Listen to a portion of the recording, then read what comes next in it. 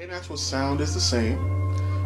Still doing my harmonies and singing and giving you them good vocals and everything, but there's going to be some more maturity in my writing style. There's going to be more maturity in the things that I'm saying, a little bit more transparency, a little more openness, and a little bit more inclusivity, if that makes sense. I want people to be able to relate to what I'm saying and let them know that I'm just like them.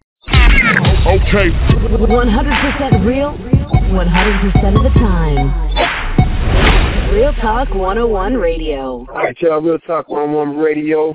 Another phone interview. I had to get my man on the phone because he couldn't fly out as soon as we wanted him to, but given the recent events, we had to hurry up and get this interview done. You guys know what's going on in the media today. Police brutality, unfairness all the way across the board when it comes to just the treatment of not just our people, but people, period. The police are just out here acting wild. So we got something special for you. But first, I want to get into this artist. I have on the phone with me a dope artist, just more to him behind just singing on that microphone. He goes by the name of A Natural. What's up, brother? What's going on? I'm excited to get you on the phone. New friend of Realtalk 101 Radio, like a brother. We're going to take this to another level. Now, first off, give us the reason why you chose the name A Natural. Is there something significant behind your name in itself? There's a couple of answers that I have to that. The answer that I like the most, the one that kind of means the most to me, is if you have music and you have a note that is sharp or flat, you add a natural sign to it, and it brings that note back to where it's supposed to be. So I kind of applied that to my life to mean that whenever I stray off the path that God has me on, that he's that natural sign that puts me back to where I'm supposed to be. So deep. That's deep. That's like a bar right there, though. That's deep. Yeah. So when did you first start singing, becoming a singer, songwriter, producer, all three hats? I know you wear all three of them, but what did you start doing first? Oh, man. I come from a musical family. My mom was a singer. My father was her producer. So I kind of literally was born and raised and grew up in the studio. Yeah, I started singing when I was probably 3 and then started singing correctly when I got into high school. I've been singing and writing ever since I was little. And, I got classically trained through high school and college and everything like that, but I didn't really start doing this whole music business thing for real until I graduated college. Gotcha. And in October 2013, released the steamy, controversial music video, an equally controversial last single called Police. Tell us a little bit about that. All right. Well, Call the Police, for anybody who hasn't seen that video or heard the song, basically I wanted to write a song from the male perspective because you got a lot of songs that are out there talking about how a girl gets cheated on and the man does her wrong, but nobody ever comes at it from the other side. Women cheat too. And I know from my own personal experience that, they do. And men, we don't like it. We hurt, our heart breaks, and sometimes we get angry. So, in the song, I talk about just the anger that the man feels, and in the video, I kind of show the anger that the man feels. So it's basically saying, call the police, tell them what you did to me, and this is why I'm burning the house down. So they can expect to see the other side in the video, basically, right? Yeah, exactly. That's right. We got to make sure we put that on the website, too. That's going to be up tonight. I guarantee that's going to be up tonight. Now, you're actually starting to transition. Now, you can tell us a little bit about I Write Songs Now, Volume 1. I want to know a little bit about that. Well, for the last several years, I was a part of a company. I won't say their name, but it was not a good situation, and I got out of that situation this year. Late last year, I started writing some songs. I didn't know what they were going to be for, but I just knew that something was different in the way that I was writing. I was writing from a much purer place and a much clearer headspace. And because of that, a lot of opportunities to write for other people started coming up. So my pen game just got real strong, basically. So I just wanted to keep writing. And this project came about from that, just me being able to write what I truly felt and write it in a way that people could really gravitate towards it. So that's what. And that led into greater things now too, right? Your name is being buzzed around in some high-ranking elements, Epic, Atlantic, and Zone 4. You out there right now, huh? Yeah, the Zone 4 is Polo Don. That's his company. Gotcha. Down in Atlanta. I actually last year I did a remake of a Boyz II Men song and put it up on YouTube, and Sean from Boyz II Men caught notice of it. And you did a cover? I did a cover of one of their songs, and he, hit up my now manager, and ever since then I've been working, like just writing for a lot of people. I've been working alongside with Sean and some different artists down in Atlanta, so the whole writing thing has really been working for me now. How do you approach your writing? Do you have a certain thing you got to do to pump yourself up? Like football players, for instance, they have a certain regimen they got to go through before they go out on the field, or like you got your Kevin Hart, so you have a certain regimen that he needs to go through before he get out there and shut the stage down. Do you have something that you need to go through, or to motivate you to get your pen and start creating that magic on the paper, or what? Honestly, it's pretty sad. I kind of start off by going on Facebook and Twitter and Instagram and Tumblr, and then I just start writing. There's really no ritual. I kind of veg out for a second, and then I just start writing. Like, I usually write better when I'm under pressure. You can't be writing nothing off of Instagram. You write something off of Instagram, there's going to be a lot of scattered ass writing around on it. I mean, sometimes you get inspired. There's a lot of stuff out there. I heard that. And that's different. I ain't heard that one before. I've heard some pretty unique ways of starting, that people start that magic and starting that creative process. But that's the first right there, I must say. Now, songs about you, E.T. 2012, In Your Face, Lucky 8's mixtape? Yeah. Where can we find that mixtape at? Both of them are on my website. If you go to www.anatural4ever.com, so anaturalforever.com, you can find both of those projects on there. Songs About You I did for Valentine's Day that year. It was definitely some babies made that night. We got to get that with the rotation, man. Yeah, that was a close friend of mine who's no longer with us. His name is Jers, and he and I worked on that project really heavily. And then Lucky 8 was also kind of inspired by my boy Jers. He just kind of told me, just, you need to get a little cocky and start, coming at dudes and stuff like that. I'm like, I'm not that kind of dude. But he's like, you got to just own your stuff. And I was like, okay. So I kind of did a little mixtape thing. I'm rapping a little bit. I shouldn't be, but I rapped a little bit. It's kind of getting a little diverse on it, huh? Yeah, it's definitely not for kids. Well, would you agree that sometimes as an independent artist, like on the come up, especially now, you're starting to open up or walk through, you already opened the doors, you're starting to walk through new doors, doors that you need to be walking through. Do you agree that sometimes you have to step out on a limb and do something that's not shock and awe value, but more so just unique? You know what I mean? I think everybody needs to try everything once to find out what their lane is. I know my lane is not so much in me just talking about what I can do, it's showing you. So even though I did that project, the better part of the project was when I was just doing what I do, just singing and writing. But all the shit talking or whatever, like, that's just not who I am. And I kind of tell people, like, once you know what kind of artist you're trying to be, then stick to that. Be true to yourself, and then you'll find out what your lane is. But definitely experiment with different sounds and styles and see what really fits, because you never know, you might look up on something that the world might like. Gotcha. And that's what I was going to lead into my next question. With Volume 1, I Write Songs, Volume 1, you had mentioned that the music and the lyrics that you write detail, like, from your own experiences with love, life, and music, just different things like that, correct? Yeah. Okay. Want to tell us about one personal one in particular, or what? Can we get that? I mean, this is Real Talk on the radio. I'm an open book, so we'll definitely do the real talk. Like, there's a song on there called The Great Depression, and I'm not ashamed to tell my age. I'm 31, and last year when I turned 30, I actually almost didn't see my 30th birthday, and I was in a really dark space. I was in a really horrible place where I just felt like, nobody loved me except for when I was doing something for them, whether it was music or money or whatever.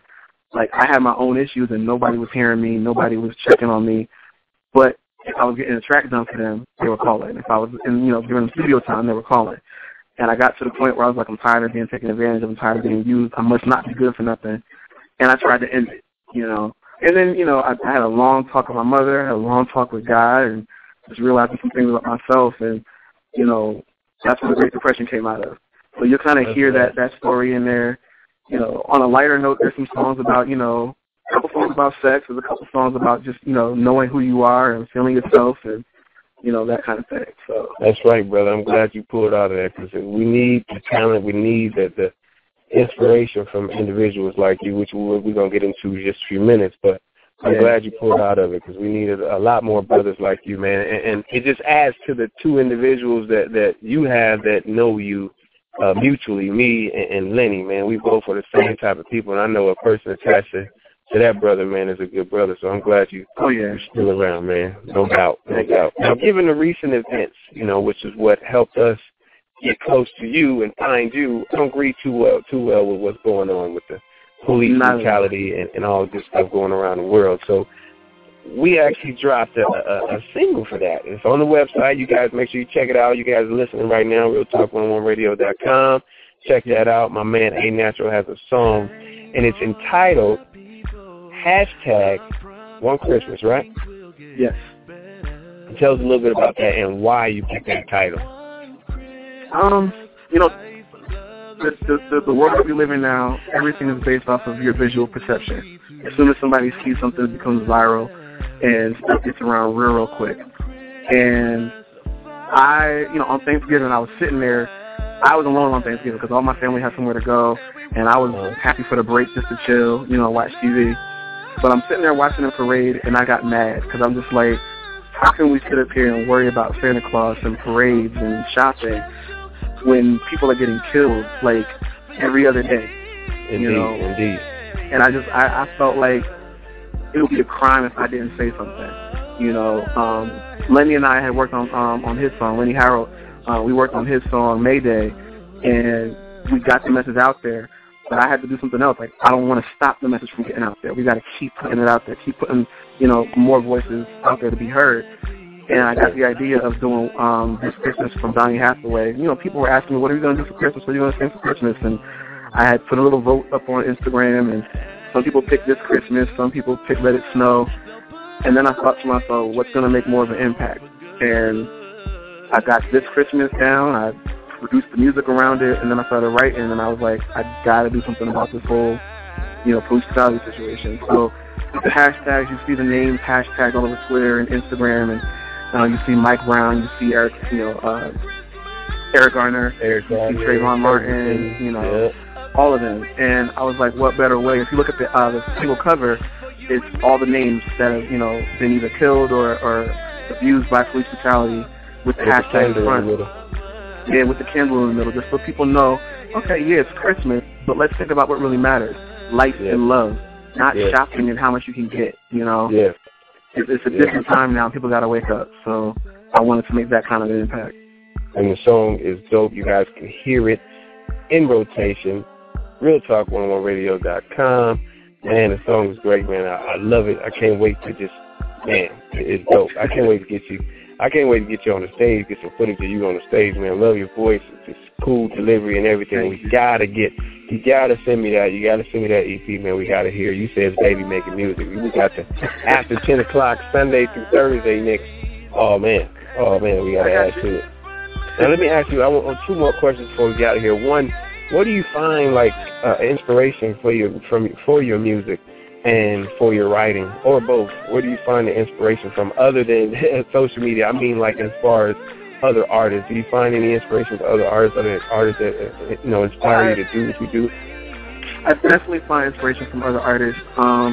One of the things I like writing, I like about writing for other people is that I learn so many different voices and styles from whoever comes in the studio, and it opens me up to every genre of music. Like if you look at my iTunes, I have everything from Beyonce to Bjork and Jay-Z to Daft Punk to Avenged Sevenfold, a whole bunch of rock bands and stuff like that. Like I love everything, but I also get my inspiration from just the fact that I have a responsibility with my music.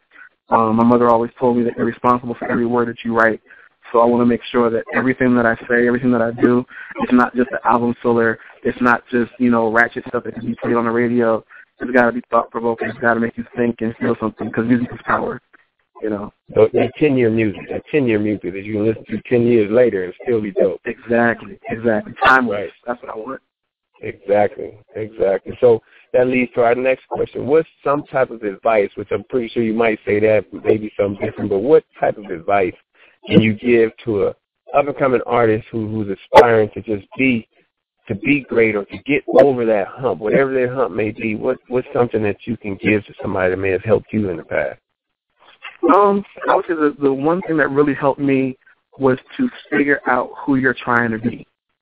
A lot of people, they wake up one morning and they say, oh, I can sing or I can do this and I can do that, but they don't know where they fit. And I think as soon as you know what kind of artist you're trying to be, that'll help your whole direction. If you're doing music just for the sake of doing it because you like it, then expect not to make more money. If you're doing it because you're trying to be a star, you got to put the work and you got to sacrifice. You got to invest in yourself. It takes a lot to be successful, especially as an independent artist. We got to work harder just to get ourselves heard. It's not impossible to make it. Right. It's not impossible to make it if you do the work. That's right. So just know who you are, know who you're trying to be. As soon as you figure that out, it's easy. That's right. Easy breezy, man. You guys heard it here. Now let everybody know where they can find you, man. Shout out your social media. Let them know. All right. Again, you can find me on my website is www.anaturalforever.com. That's the number 4. And everything on my social media is anaturalforever. So Twitter @anaturalforever, Instagram @anaturalforever, Facebook.com/anaturalforever, anaturalforever.tumblr.com. Like everything is anaturalforever. So you can find me on there. Find it the same way. You tell them, Google me. Yeah. What can people, man, once our listeners attached to what you're doing, what can people expect from you from the future? The next thing you can expect from me is not even really me. It's all the people that I'm working with. Like, we got Lenny Harold's project coming up next year. I cannot wait for you guys to hear that. That's going to blow everybody's mind. Me too, man. I can't wait to hear it, dog. Yo, you've never heard him like this before. It's going to be amazing. I have another artist by the name of Cole Ray. Her project's about to be done. She's out of Brooklyn. I have a girl group that I'm working with named Dame. They're out on Long Island. We're working, me and Sean Stockman are working together with them. They're going to be amazing. Like, if you like Boys to Men, you're going to love this group. It's all about giving you dope vocals and harmonies. And there's like 12 other projects that I'm working on too, but in their time, they'll be coming out too. Any traveling? You coming to California anytime soon? So that's the plan. I'm back and forth between here and Atlanta, and I'm definitely trying to get back out to Cali. I haven't been there since I turned 21, and I miss it.